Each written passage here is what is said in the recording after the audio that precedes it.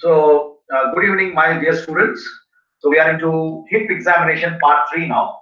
So, we had extensive discussions in the past two sessions. And I'm going slow so that you can understand the hip examination in a much detailed manner than what we are being taught. So, let me thank Ashok for allowing us to do this and do it in our own space. So he's not putting pressure on me to complete the to wind up the session. So really, I'm grateful to him. So now we'll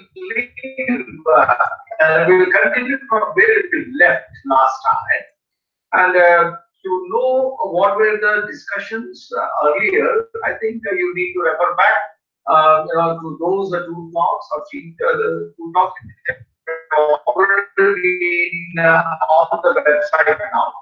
So now we will proceed with measurements of the limbs. That's what is the next step we talk all about. So what is that we need to measure? There are three things we need to measure. One is the length of the limb. Second, the girth and the deformities in and around the hip joint. So this is what we need to measure. So measurement triad, overall measurements and limb measurement. In overall measurements, you are going to look at the deformity, or look at the limb length and the girth. So in the limb measurements, what is that you are going to look at? One is total limb length, then eye length and neck length. Oh, it's clear to you. What is that? We are going to measurements. So what to measure? Measurement number one is the limb length measurements. Limb length measurements. There are three types or the three methods of doing limb length measurements. What are those limb length measurements? And another is the true limb length measurements. So these are the three different limb measurements which students should be familiar with. Now, shortening and lengthening. When we measure these, there are two things we measure. One is apparent shortening, and is true shortening. And in lengthening also, again, apparent true. Now, what are the screening tests? It helps us to measure the limb length. Valis or the Galizzi sign. Here, what we do is, hip is flexed to 60. The feet is made level at the heel. Here, the feet level at the heel. The knee is flexed to 90. Hip flexed to 60. So now, normally what happens is both the knees are at the same level. If the level is short, there is a shortening. Then, if the knee will be shorter, that means shortening is in the femur. If the leg is pushed forward like this, then the shortening is in the leg. So this is a screening test to find out the shortening where it is. Is it in the thigh or it's in the leg? Now, apparent measurements. How do we record that? In apparent measurements in supine position, how do we do that? 1 minute, just hold on.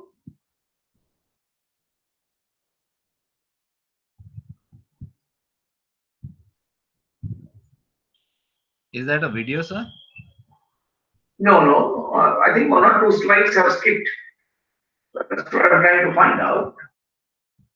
Whether it is in better slides. Yeah. 1 minute. I'm checking. Just bear with me for a minute.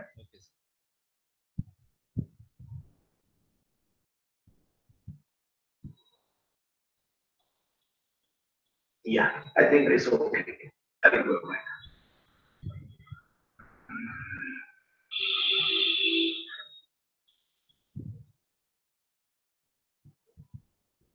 Okay. Now, apparent measurements. So, in the supine position, how do you do that? Patient is supine, you don't square the pelvis. Both the limbs are brought parallel by manipulating the unaffected limb. The measurements from any fixed central point can be taken. Any discrepancy in the measurement has to be noted.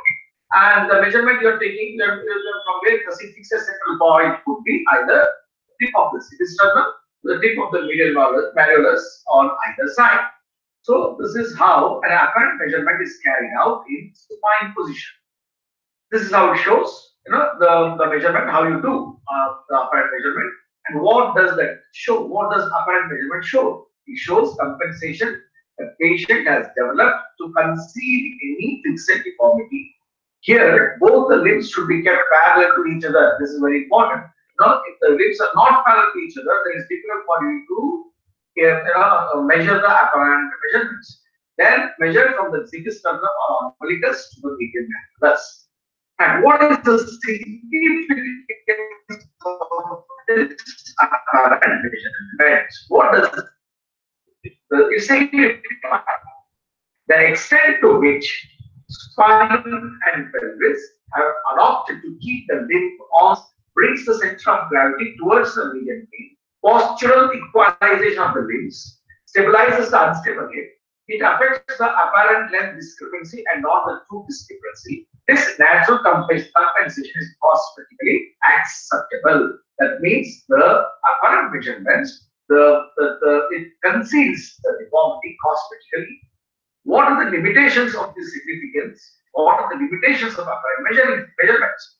It is not useful in bilateral hip affections. So, hope this is clear to you. Now, apparent length, what it does is cosmetically and functional. So, it is trying to compensate the beginning length discrepancy cosmetically and functionally too. How do you do the true measurements in standing positions? You can do it in supine position, which I have told you, and also in standing positions. This is the block test, what we call. It's done in ambulatory patients or shortening of the limb to measure the shortening of the limb. Okay, now we have committed true measurements, not into apparent measurements. Apparent measurements, I told you how to do it in the supine position, and now the true measurements become one in the standing position. This is called the block test. Here, what we do is patient stands close to the wall. The anterior superior iliac spine is at a lower level here. So instruct the patient to move the limb up. ASI starts moving upwards. When the ASI comes to the horizontal level, insert a measured wooden block beneath the foot to keep it level. Now measure the height of this block. The measure is the limb discrepancy. Suppose there is lengthening. So ASI remains at the higher side. Move the normal limb towards the midline. ASI will become level. Now at the height of the block, this is the amount of lengthening of the opposite limb. So hope you understood how to do the true measurements in standing position, shortening and lengthening both. Now in supine position, how do you do the true measurements? Total length of the lower limb has to be measured from the anterior superior iliac spine to the tip of the medial malleolus. So the steps are: patient is in supine position. You need to square the pelvis by manipulating the affected limb. Now keep the unaffected limb in the same position. This is mandatory. So you understand, once you square the pelvis, you have to keep the unaffected limb in the same position as the affected limb. Now mark the ASIS. Next mark the tip of the medial malleolus. Now measure the distance between these 2 points. Do it on the opposite side. Compare the 2 measurements and find out the difference. Now you will get the actual shot. What are the limitations of this method? You cannot follow this method if you cannot square the pelvis, or if ASIS is not palpable.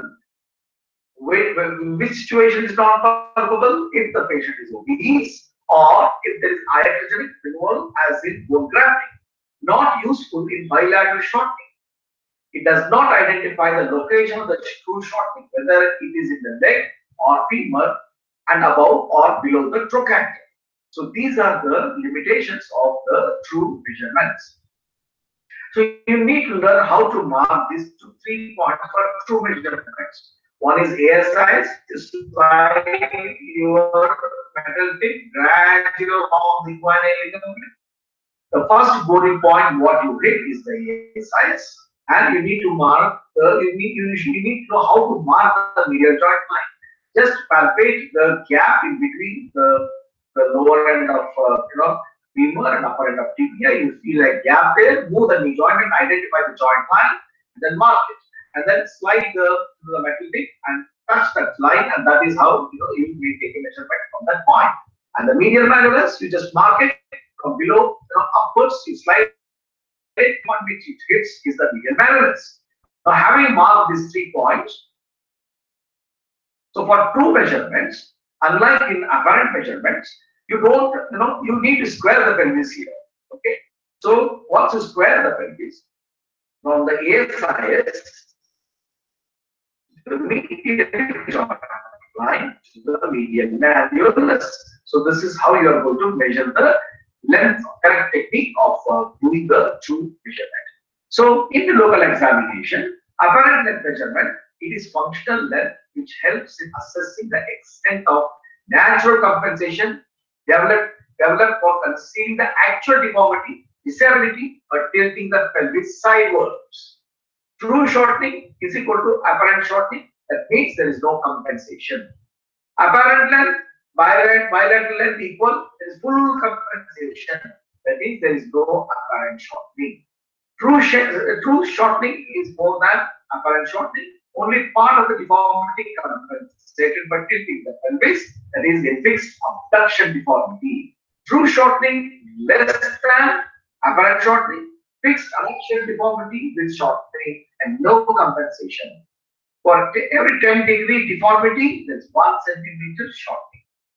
And then the apparent shortening is equal to true shortening plus adduction deformity.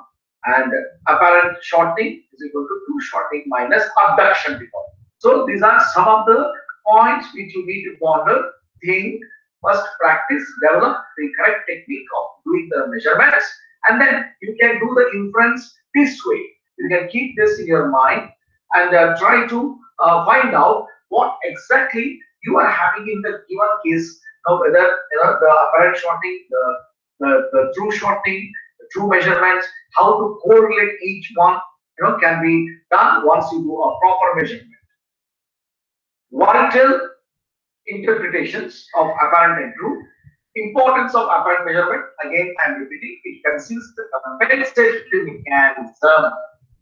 If true shortening is equal to the apparent shortening, that means there is no compensation. If true shortening is more than the apparent shortening, then it is fixed abduction deformity. If true shortening is less than the apparent shortening, then it's fixed adduction deformity. So fix this in your mind so that it will be easy for you to interpret the case. Now, having done the measurement, now we come to the measurement number 2, that is regional measurement. Overall, you saw how to do the limb length measurements, apparent and true. Now, the regional measurements. So, for length of the thigh, what is that you do? First, carry out the same step mentioned above. Now, mark the medial joint line of the knee. Measure the distance between the ASIS and this line. Now, do it on the opposite side. Compare both the measurements and find out the difference. If there is difference, then it indicates thigh shortening. I think there is nothing much to worry. I think this is very easy to understand. But is it an ideal method? The answer is no. Why? Maybe it is difficult to mark these things. Not possible if there is joint effusion. If there is malunion in the region of the knee joints, not able to mark it. Joint line tenderness in arthritis, patient is not cooperative, so you cannot mark it. And if the patient has undergone knee joint surgery, then it becomes difficult for you to mark the medial joint line. What are the better options? Really? Now, we don't know whether this is really a better option. Upper border of the patella can be an option, but the problem is the patella is movable, so may not be the right thing. And adductor could be another option, but the disadvantage is it is unpalpable. So still, this medial joint line is the much better option to do the regional measurement of the thigh or the leg. Only in exceptional situation, which I have enumerated on the slide, you may have difficulty in doing it. And can femoral shaft be measured directly? Can you do that directly? Now, that was the indirect way of measurement. Can you do it directly? Yes, the answer is yes. And it can be done directly in patients or in individuals who are thin. If they are obese, it's difficult for you to do it. So what do you need to do? You need to mark the upper border of the trochanter. And then you should know how to mark the trochanter. It's like, your the upwards and the end of the upper border, or where you feel that there is no resistance, that is the upper border of the trochanter. You need to mark that, then mark the two, compare on both sides. So this is another way of measuring the limb length or the regional measurements in the field. So this is something which is easy. Now, how do you do it in the leg? How do you measure the leg? You need to do all the above mentioned steps. Now measure the distance between the medial joint line and the tip of the medial malleolus. Compare, you can do easily. Now, how do we infer this? Where is the shortening of the lower limb? Is it in the thigh or in the leg? Suppose if it is the thigh, then whether it is above the trochanter or below the trochanter, you need to find out. If the shortening is in the lower limb, that is below the knee joint, then it could be due to malunion of the leg or non-union of the leg or the tibial post, whatever. Now, the shortening is easy to find out by regional measurements. Where is the shortening, whether it's the thigh or on the leg? Suppose if it is in the thigh, the next question that arises is, where is it? Is it above the trochanter or below the trochanter? That's for that we need to find out. We'll discuss that further. And if it is in the leg, it could be either due to malunion or non-union. So, where is the shortening? Whether it is above or below the trochanter. So, to analyze this, these are the tests which are at your available at your disposal. What are those? Brand's test, Dilatant's line, Shoemaker's line, Morris's bitrochanteric line, Keene's line. So, shortening is present in all fractures and dislocations except obturative type of anterior dislocation where there is lengthening. So, that is a point which you should keep in mind. Now, let us see these individual the techniques.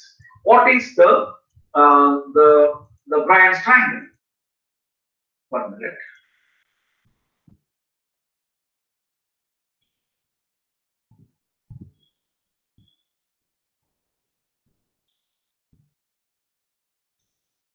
It will open, sir. Okay. Yeah. The Bryan's test. So, how do you do the Bryan's test? I think you're all familiar with this test. Now you need to mark the anterior spine and the tip of the great trochanter, connecting the ASIS to the greater trochanter, that is line number 1. Then line perpendicular from ASIS towards the bed is the second line, and the line connecting the greater trochanter to line B is the third line. So you should draw these lines correctly. Step. What are the types of Bryan's triangle? One is digital Bryan's triangle, geometrical Bryan's triangle, and reverse Bryan's triangle. There are 3 types of Bryan's triangle. Now let us see each one. What is this digital Bryan's triangle? It is used for the screening purposes. You don't draw lines here. You just use your thumb, middle finger, and index finger. The thumb is placed on the ASIS. Middle finger is placed on the greater trochanter, and index finger is placed on the imaginary perpendicular line. So this is just drawing the line using your thumb, middle, and index fingers.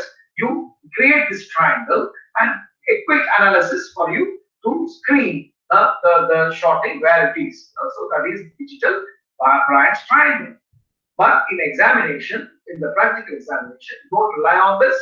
Go and do the actual drawings and then calculate the Bryan's triangle. Then, geometrical Bryan triangle is the right angle triangle.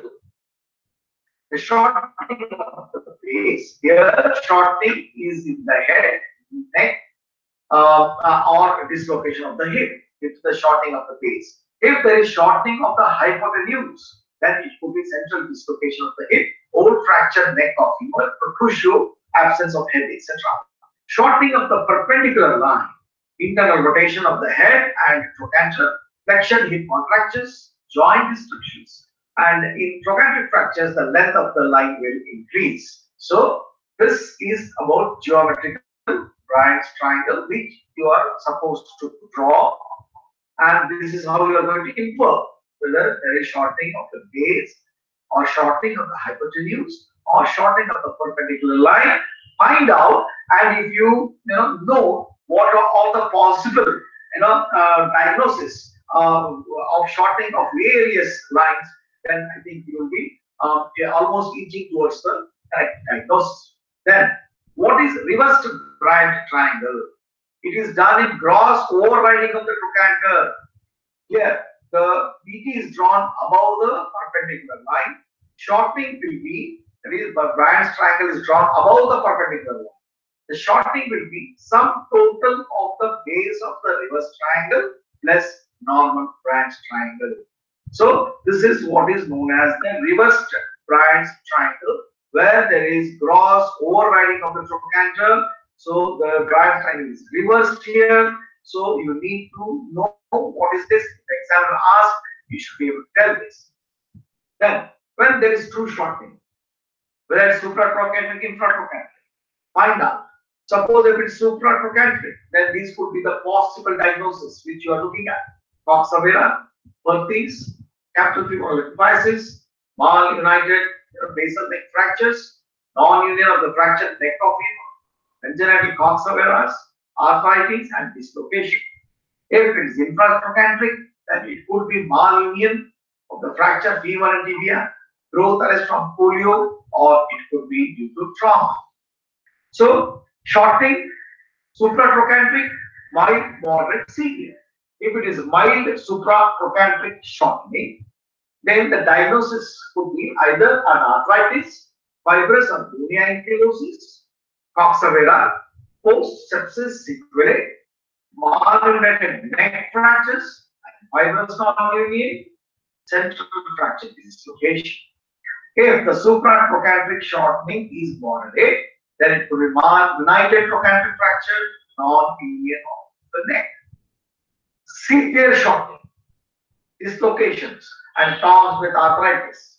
Here look for infratrochanteric shortening as well because of the associated involvement. So if it is severe shortening, it could be dislocation or destruction of the joint because of terms with arthritis. Many of these will be associated with tendon when there is no pain because there is shortening of the lever arm and disturbance of the fulcrum. What are the limitations of branch triangle? It is not useful in bilateral hip disease. It is not useful if there is ASIS is excised, then because of bone graft surgeries, then again this test is not going to be useful to you. Now, let us come to the second line, which is important measurements. That is the relaxed line. So how do we do that? Here, the patient lies on the normal side. Hip and knee are flexed to 90 degrees. Then a line is drawn from the sharp bony point on the ischial tuberosity here to the ESIS. This line should just touch the trochanter. You can see here, just touch the trochanter. What is the advantage of the Nelaton's line? There is no need of a comparison with the other side. Right triangle, you have to compare with the other side. Whereas Nelaton's line can be done unilaterally. It will tell whether there is shortening of the the trochanter or overriding of the trochanter easily by doing the Nelaton's line. You do not have to compare it on the side. So this is how you should do the Nelaton's line. You can see here if it is normal, it is here. If it is normal, you can see the point measurement of the idea of supratrochanteric shortening. Then what are the line and Kinney's test? What is the shoemaker's line? The line is drawn from the radial trochanter to the ASIS from both sides. Then the lines meet at the midline on. If it is away and below the umbilicus, that means it is unilateral lining up of the trochanter. In the bilateral shortening, line will meet below the umbilicus but in the center. So this is the advantage or this is the significance of shoemaker's line. Then what about the Kinney's test? Here, line joining the two ASIS line is parallel to the line joining both the greater trochanter. That is normal. Morris's bitrochanteric test. Here, the distance from the greater trochanter to the pubic symphysis on both the sides is the Morris's bitrochanteric test. So, this is how the shoemaker's line is done, and this is how the Keene's test is done. You can see here the shoemaker's line, how the line should meet in the midline, and if there is a pathology, and you can see that the shoemaker's line, the Chinese line also, you can see that the lines are not parallel, okay, and you can see here this is angulated, this here, so this is overriding of the trochanter. And Morris's bitrochanteric test. You measure the distance between these two, the pubic symphysis and this line, and you can see that the discrepancy in the length is 13 centimeters, 15 centimeters. This tells you about the affected hip. Normally, it should be equal on both the sides. So those are all the different tests which you should be familiar with. Now, the gut. This is measurement number 3. Now, how do you do the gut measurements? Should be done at the thigh and at the leg length. Here, the steps are: patient is in the supine position. The limbs are kept parallel and straight. Mark a point from the ASIS or from the knee joint, about 18 centimeters from either of the points. From here, you mark 18 centimeters. Do it on the other side also. Can be taken at the mid thigh too, which is ideal at the mid thigh. Now measure the circumference of the thigh, both the sides, find out the difference. That indicates the amount of wasting the patient has. The problems arises in bony enlargements like tumors, osteomyelitis, malunion of the leg, long bones, the girth of the thigh could be increased. Otherwise, it would be normally wasting, right? So this is very simple, and this is how you do the thigh measurement, and this is how you do the leg measurement. You mark a point about 18 centimeters up, and then measure on both the sides. Leg measurement, again, this is the one which is over here. The patient is in the supine position. Mark a point of same distance on leg either from the knee joint or from medial malleolus. Measure, deduct, and compare. Now, you come to the special tests, which are very important in hip examination. What are those? These are the tests for stability in adults and children.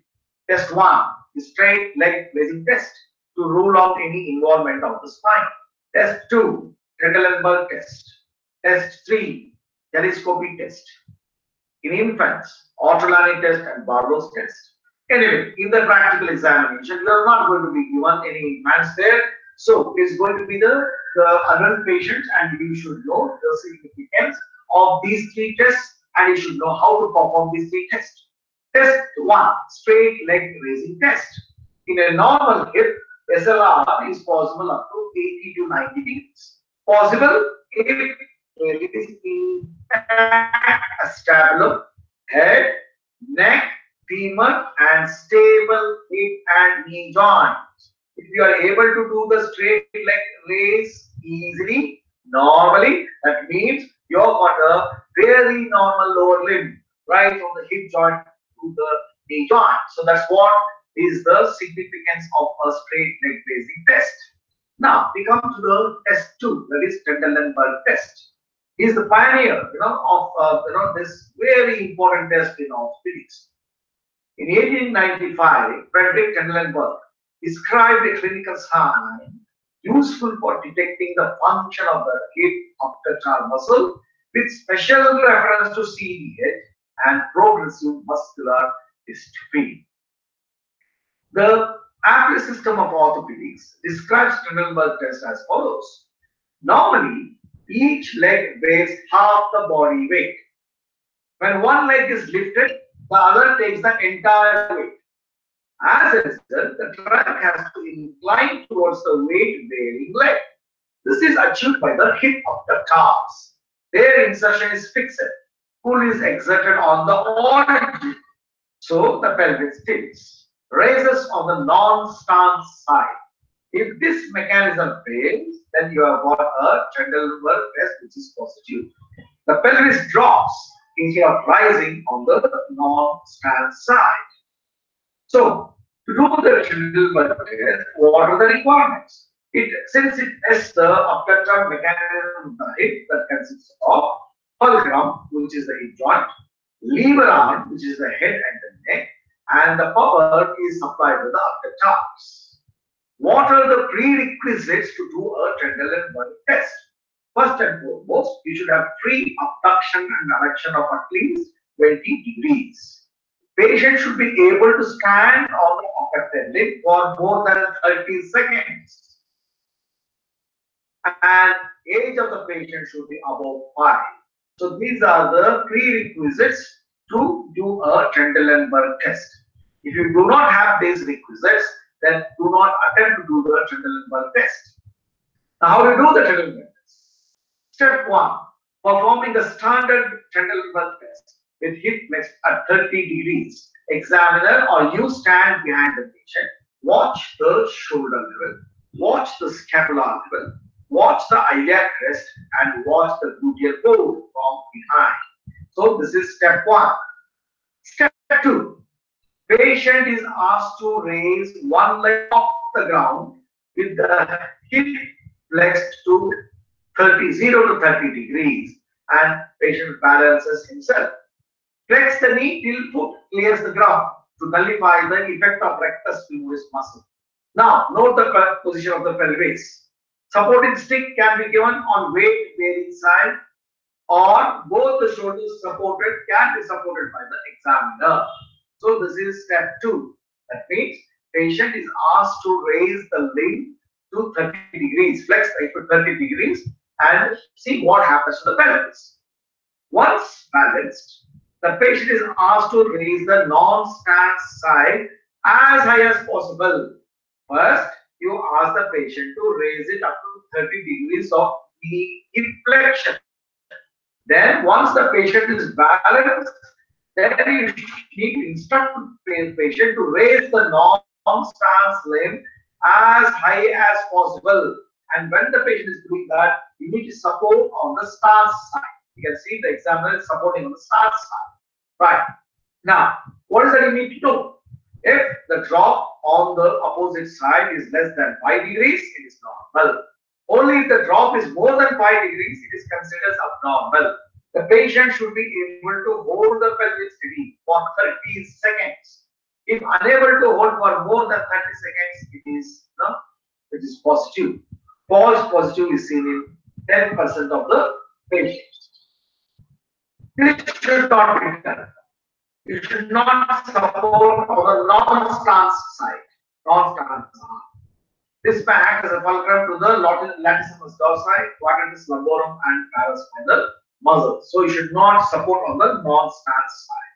Then, step 4. If the patient leans too far over the side of the weight-bearing hip, examiner needs to correct it by gentle pressure on the shoulders here. This brings the vertebra prominence over the center of the hip, and as the vertebra comes on the center. So that is step 4. Why does the pelvis go up? Hip abductor on the weight-bearing side. Here what happens is the insertion is fixed and the pull is exerted on the origin. Consequently, the pelvis will tilt down, rising on the side, not taking the weight. So this is why the action happens at the origin, and this is gets fixed. Normally it is the other way around, but here it is the opposite. So what is the hip abduction mechanism? Then the fulcrum is the hip joint, lever is this head, neck, and the head and neck of the femur, and the power is the gluteus. Yes, so this you need to understand perfectly. Now, interpretation of the Trendelenburg test is very important. When do you say the test is normal or the test is negative? If the pelvis on the non-stance can be elevated as high as the hip abduction is allowed on the stance side, if this can be maintained for 30 seconds, compensatory scoliosis develops convex to the stance side, and the vertebral prominence is centered over the hip and the foot. That is when you say that the test is normal or negative. Okay. Now, when do you say the test is positive or abnormal? Interpretation 1. If the previous mentioned things cannot be done, pelvis drops on the non-stand side. If elevation on the non-stand side is not maximal, this is known as the zero-time Trendelenburg test. That means the elevation is not maximal. It just elevates, and when you go beyond 30 degrees, when you flex the hip, the elevation does not happen to the maximal side. This is the zero-time Trendelenburg test. Buttocks of the crease moves downwards, abduction of the weight bearing in a hip. The compensated scoliosis is convex to the non-stance side. If you find this, then the test is abnormal or the test is positive. That is interpretation number 1. Then what is interpretation number 2? Abnormal or positive. What is interpretation number 2? Trendelenburg test is done. Pelvis elevates on the non-stance side, but pelvis cannot be maintained at the elevated position for more than 30 seconds. It drops. Now you need to measure the time taken to drop. Recording the time helps to use the test objectively for comparison purposes. It is not enough just you observe that the pelvis is dropping, but you need to record the time the pelvis takes to drop. So this will help you to do the test objectively for comparison purposes. But you need to have a stopwatch to do the Trendelenburg test.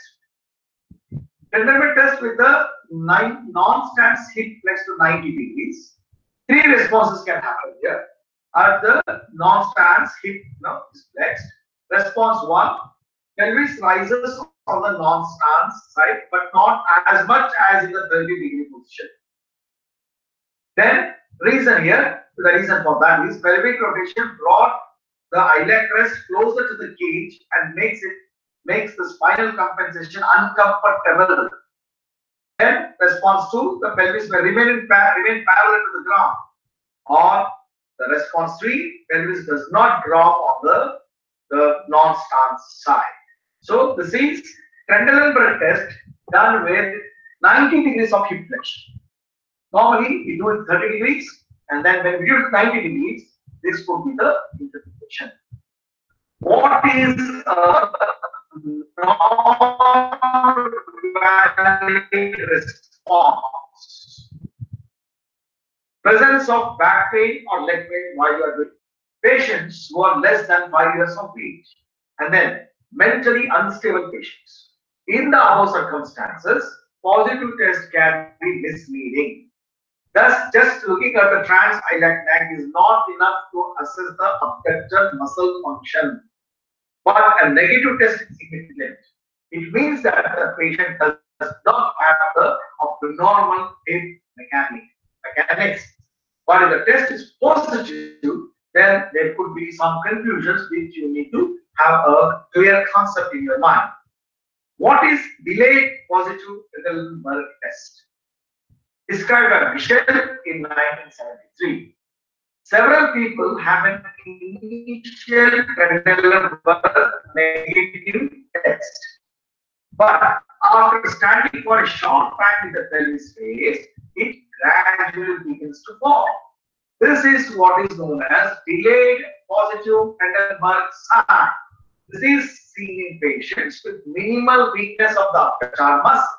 The time at which the pelvis should be noted. In these patients, normal, so this can be misleading. But when asked to walk quickly, they report fatigue and dip. All the classical signs of Trendelenburg test now becomes obvious. So this is Michel's delayed positive Trendelenburg test. Normal, it is normal initially, but after 30 seconds it drops and becomes positive. And if this happens, it is because of the weakness in the abductor, which is minimal. And then the important thing is you need to know the record the time. And when the patient walks, it appears that patient is having a normal gait. But when you ask the patient to walk briskly, then there is the fatigue and leg which comes up, and you have the classical Trendelenburg test coming up. When this test can be flashed, false positive or false negative. I'm going slow with the Trendelenburg test because this is one thing which is always confusing to the students. Even I was, finding it difficult to answer Dr. Puri when I had got a case of TB, and he was asking so many questions on Trendelenburg test, which honestly I was not at all aware.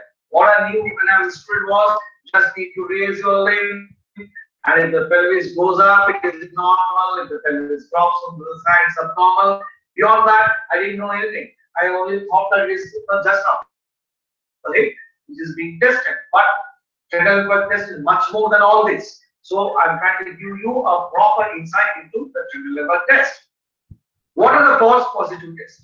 If the patient has got pain, that could false positive test. In children less than 4 years of age, poor cooperation, is bad balance, poor pelvic impingement, problems with the quadratus lumborum muscles, cerebral palsy, sacroiliitis, mechanical problems of the legs like bow knees, bow leg, malunited femur and tibia, obese and bulky people. So here the test could be false positive. And what is assisted Trendelenburg? Where the examiner or the student assists the person like this while doing the Trendelenburg. This is known as the assisted Trendelenburg test. What are the false negative Trendelenburg test? Use of suprapelvic muscles above the pelvis is suprapelvic muscles come into action here. Use of rectus femoris and psoas. Shifting the torso well over the weight bearing side. This is called quick movements. And in children less than 4 years, you can get false negative test. So this is evident in neurological disorders. How do they do these quick movements? How do the patient do the quick movements when there are these neurological problems? And we are doing a Trendelenburg test where it could be false negative. They move the torso well beyond the weight bearing head. This reduces the amount of optical activity. By supporting the hand on a table or wall on the non-stance side. This helps in the contraction of the shoulder adductors and psoas major on the non-stance side and quadratus lumborum on the stance side. So this is about false negative Trendelenburg test. Have extensive discussion with your colleagues. Discuss about Trendelenburg test, false positive, false negative, various steps or techniques of doing Trendelenburg test. So have the discussion. Try to understand this whole concept properly. It will pay well in the examination. Now, why Trendelenburg test is unreliable in children less than 5 years? This may be of interest. The examiner may ask you. You may not get a child less than 5 years to keep pathology most of the times, but we never know. In national board exams, they may keep this kind of case.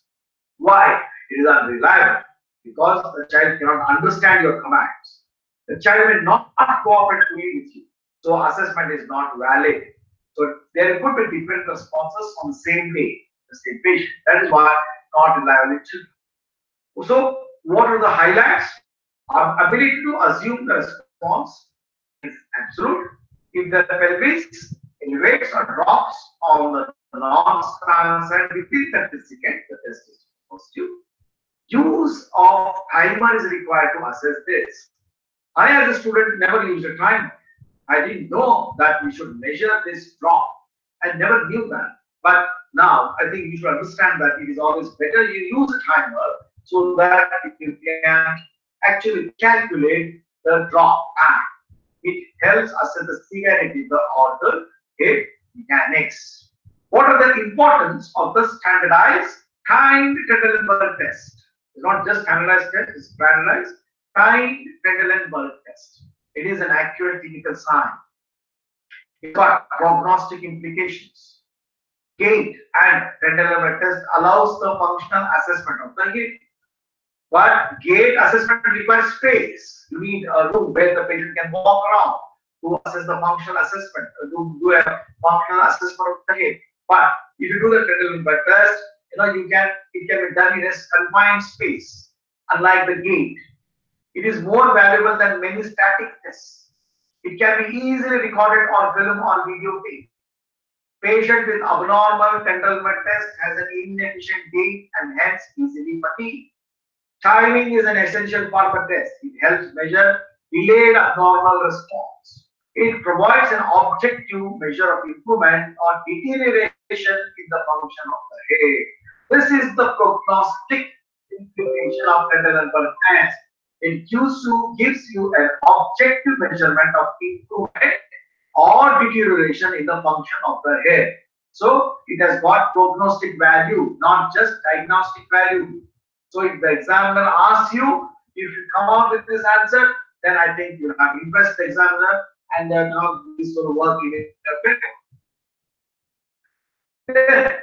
There are three mechanisms of Trendelenburg test, which I didn't know as a student. I always thought this is a problem of the hip abductor mechanism. No, it is not just that.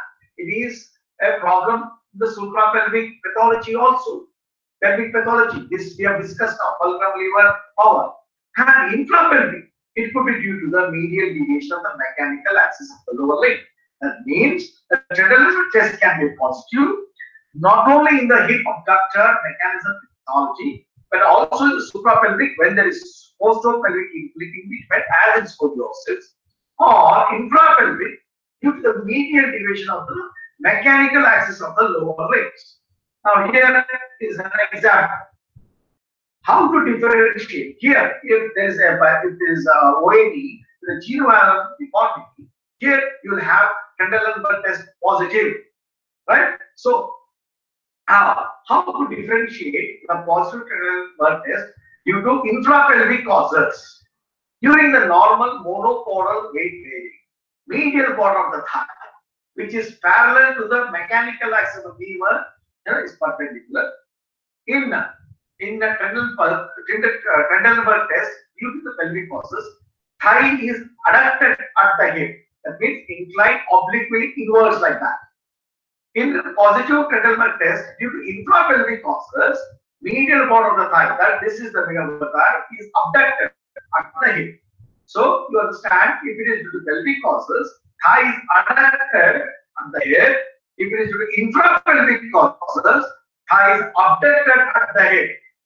Part of the limb distal to the deformity is oriented obliquely and inwards like that. So once the medial border of the thigh is abducted, if the Trendelenburg test is positive because of the infrapelvic causes, and the limb distal to the deformity is oblique and inwards. So that is how you should differentiate between the infrapelvic and the pelvic causes.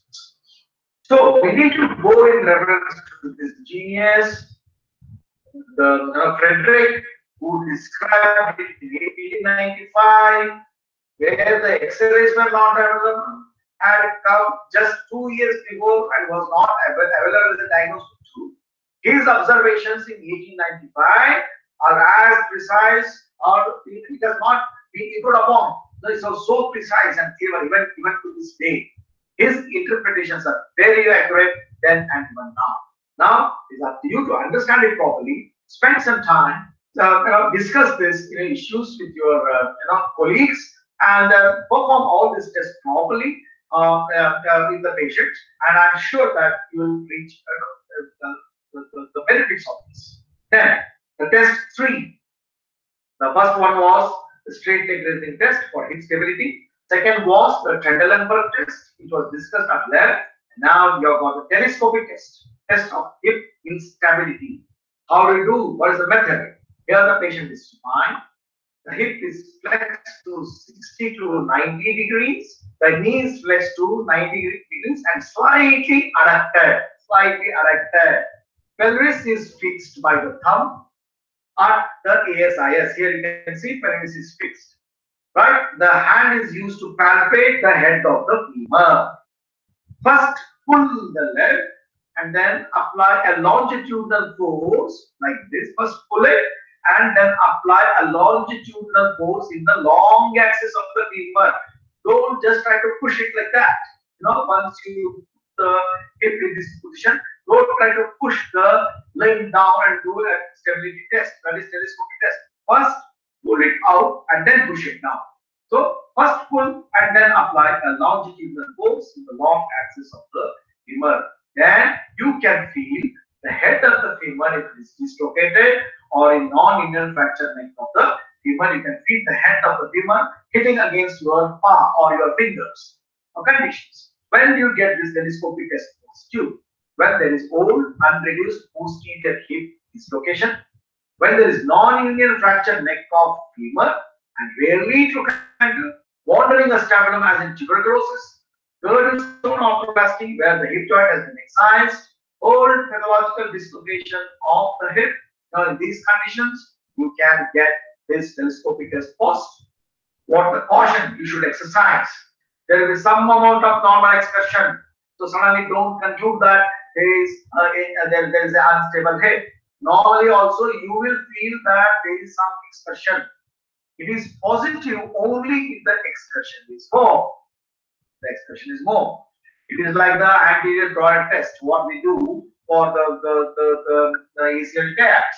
There will be normal excursions. Only if it is beyond that, then you say it is abnormal. So don't just jump to a conclusion. If there is some movement happening, don't say the test is positive. The test should be positive. You should tell the test is positive only when there is a significant shift in the hip. So, special tests, other important tests you cannot ignore. Now you learned about straight leg dressing test, Candleberg test, telescopic test. But there are some special tests which you need to know. There are the Gowens test, Patrick's test, Gray's test, Ellis test, Erickson test, and Hart sign. So let us see one by one. What is the Patrick test? It's the flexion, abduction, external rotation test called the Faber test. So this is a screening test for hip pathology. If this is normal, then the hip, if you can do the Faber test or the Patrick test correctly, that means there is no pathology in the hip joint. Positive, the test leg remains above the level of the normal leg. If the leg remains above, that means the test is positive. These are the special tests which you should know other than the Candleberg and the telescopic test. What is the Craig's test? It is done to measure the anteversion and the retroversion. Here, the patient is floor. You palpate the posterior aspect of the greater trochanter. Rotate the hip till the greater trochanter becomes parallel to the floor. Angle between the vertical and the lower leg, also known as the rider's test. The Craig's test done to measure the anteversion, retroversion. These are the theoretical aspects. Unless you do this practically, all the patients will not get these concepts right. You need to do this and then practice it. Then only you will know how to do the anteversion and the retroversion analysis. Quadriceps or Ellis test. Here the patient is prone. Knee is flexed. Compare the contralateral side for the range of movements. If the hip also flexes, the quadriceps is considered to be tight, also known as the rectus femoris contracture test. Then you have the piriformis test. Here the patient is lying on the side, the hip is flexed, the practitioner stabilizes the hip and a downward pressure is applied to the knee, forcing the leg into adduction. The inference is tightness and or pain of hip and buttocks are indicative of the piriformis tightness. So the piriformis test. Then you have got the 1990 hamstring test. Here the patient is supine, hip is flexed to 90 degrees, knee is flexed to 90 degrees. Slowly extend the knee. If the patient cannot get to less than 20 degrees of knee flexion, the hamstrings are considered to be tight. So this is the 1990 hamstring test. Overs test for IT band tightness. This is how it is done. Test for SI joint, Morris's bitrochanteric compression test. That is test for SI joints. The other special tests are the Erickson sign for sacroiliac disease, R sign for abduction limitation in DDH. Axis deviation. How do you find out the axis deviation? On full flexion of the hip and knee, limb is directed to the ipsilateral shoulder. Normally, it points towards the contralateral shoulder. But if there is an axis problem, then when you flex the hip, it will point towards the ipsilateral shoulder. So that is another important sign. What is the sectoral sign? Here, internal rotation restricted when the hip is 90 degrees flexed, limb goes into external rotation. So here the internal rotation is restricted When hip is stretched to 90 degrees and leg goes into external rotation, that is the sectoral sign. What is the disordered sign? On passive rotation of the femur, arc of the rotation of graded trochanter is smaller in neck of femur branches. So these are some of the additional tests you need to know. May not be that important, but if you know this, it's always better. So that now if a question comes up in the examination, you can answer the exam. Then this is in infants, the hip stability test, ortholandis test, and Barlow's test. I think you're all aware. This hip and knees flexed at 90 degrees. The middle finger feels of the graded trochanter, both the sides. The thumb is at the lesser trochanter here. The thumb is here, and the palms are encircling the knee. You abduct and externally rotate. Positive if the head reduces with a span. That is ortholandis test. Barlow's provocative test. First phase, you adduct and put the axial pressure. Put the axial pressure. Second phase, you abduct and push it with the little finger.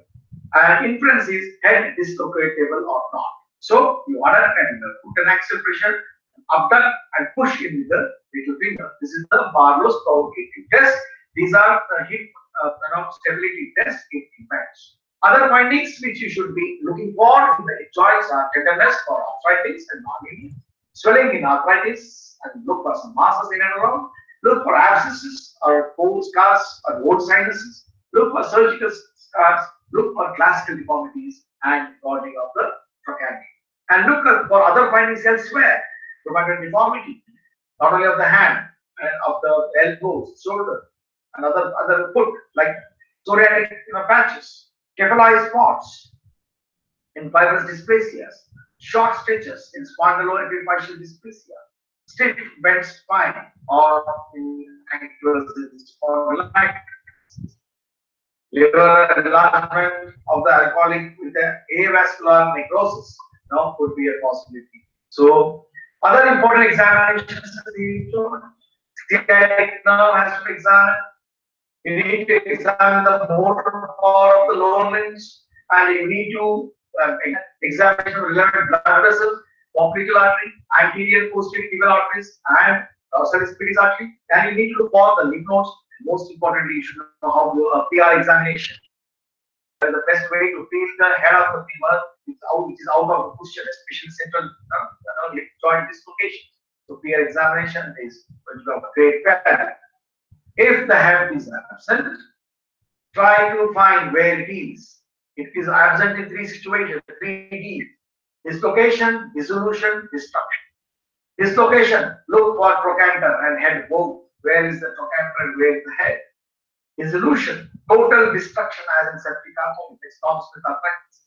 Destruction, as can happen in tuberculosis or septic arthritis. So these are the 3 things where you will find that head is absent.